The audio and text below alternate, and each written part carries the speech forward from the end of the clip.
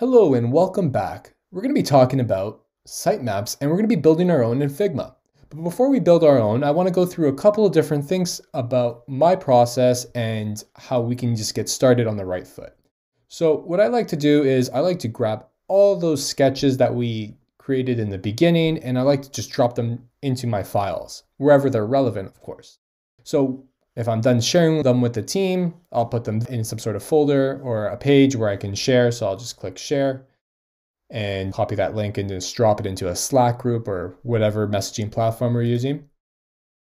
And over here, we have all our sketches. So I'm using them in our sitemap file right now, and they're going to help us really figure out the structure of our application. They're going to help us think about maybe some details or details on pages that could really influence the categorization of certain things. So we started with mapping out the overall journey. So I know that we need an onboarding screen. I do know that we need some sort of home screen, or this looks like a search results screen that I quickly mocked up. I know that there's going to be some sort of like order screen, says package shipped here and a package arrived. So there's probably maybe another screen that will pop up for the user, but that is probably just conditional. So we're not going to necessarily worry about that kind of stuff just yet. I do know that there's a product page over here as well, and we have a cart. So I know that there's certain areas where I can get to like the cart differently. So I can probably get to the cart from the product description. I haven't necessarily thought about that too much, but it is a possibility. Maybe once you add an item, it'll push you into the cart. But mainly, I think we thought about the cart from a navigation standpoint and keeping it there at all times. So we'll probably keep the cart in the navigation, and we're going to worry about that when we're talking about actual sitemaps. So it looks like our main navigation is like home, save, orders, cart, and there's going to be some extra information on each page that we're also going to break down. So right now we have a home page. It looks like we have some products here. I have like a profile avatar that'll probably allow users to actually access a profile and maybe account settings. So we'll think about that while we're building our sitemap. We do have like a saved section. And this save section probably has different items, more similar items, a way into the cart section. What else do we have here? We have a cart. So we've already thought about that a bit.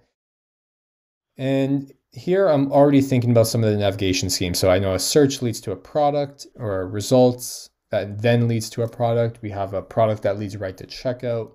We probably have categories down here that we need to think about. We spoke about kind of like those primary, secondary, and tertiary levels. So we're going to think about how far we need to go. Probably not too far. I'm thinking only like secondary. So what do we have here? We have orders. So we probably have an orders page. Okay. And yes, we do have some sort of navigation scheme that we started building out. And what I have here is home, description. So what I really want you guys to do is grab all your sketches, digitize them, put them into Figma, and use them to really help influence what you're trying to build here. Sometimes people sketch and they forget about the sketch and they start building something entirely different, or they start kind of fresh. We don't necessarily want to start fresh. We want to influence the work as we go along based off of our findings. So whatever feedback you got, implement it here. You don't have to necessarily go back and like redo everything. Just keep moving. So we have screen flows, and we know that a search will lead to results and a results to description. Okay, so we basically know where we're going with some of these sketches. Now let's review some of our user flows here. So we have registering with our product. We know that there will be like a welcoming or onboarding. I'm not sure what that would look like, but it'll lead into a registration flow, which we need to think about, which would push us into the home page. So that's helpful. Over here, we have finding the right product through search. So we've done this already with our sketches. So this is just more refined. We've done that. And we have making a purchase. And so we understand the cart. So we have a lot of refined little flows here. And since our application isn't too detailed or complex, we have a good starting off point based off of what we have here. And you'll probably have much more than this. And, you should start thinking about all the different types of flows. But like I said earlier, the design process is just constantly evolving. You don't necessarily stop sketching. You don't necessarily stop creating user flows. Everything's always kind of happening simultaneously in a way, especially with sketching and user flows. So don't worry if you don't have too much. You'll figure it out once you start building out the sitemap that, maybe this doesn't necessarily make sense and I need to go back and think about it. So don't be too hard on yourself if you forget something, because it definitely will happen, especially once you start talking to more people and getting feedback.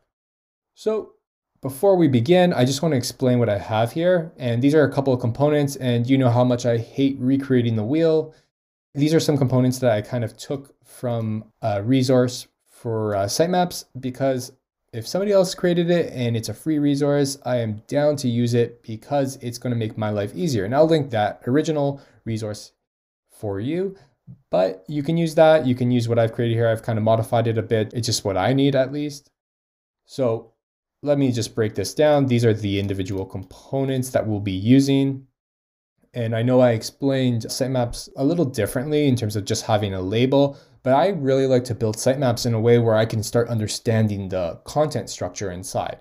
So each page may have their own set of content that will link elsewhere, and you can kind of start merging some sort of sitemap with like a little bit of a flow diagram. I mean, like, you don't want to get too complex, but it really helps you think about different types of content that you're going to need on the page. So this kind of stuff will be obviously influenced by your sketches and your user flows, and it'll give you a good overview if you have redundant content somewhere, or if you don't have a piece of content that you forgot about, and we'll probably figure that out now. So what do we have here? So I have public components. So this basically means that if a person uses our app and doesn't have an account, this nice shade of blue, if they're a member, they'll only be able to see content that is member-based. And we have a login or sign up button, and we have an outside link. I'm not sure we're going to be using outside links, but it definitely helps to have some variety.